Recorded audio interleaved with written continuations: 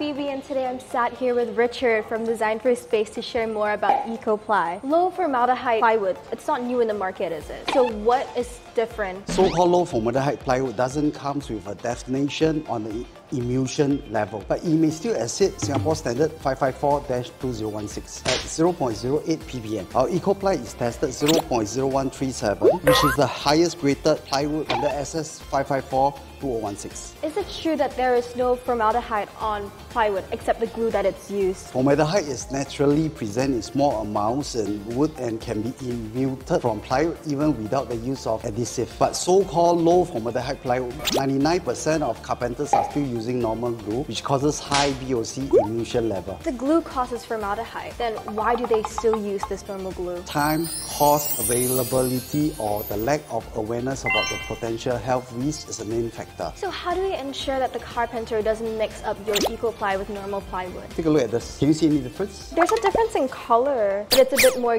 green on the side, whereas this material is all white. Our unique DNA sampling and exclusive color PVC for carcass. Since last year, we have soft launched and use it for many projects. Our carpenters are well trained to use this product. What kind of assurance does your homeowner get? Test kit available for homeowner to verify after installation.